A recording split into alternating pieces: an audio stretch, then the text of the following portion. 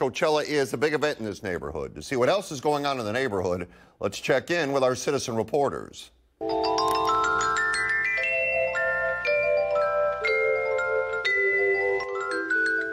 Christina in Palm Springs says 4 feral cats and a skunk are traveling together. Stop by her patio. She wonders if she should feed them.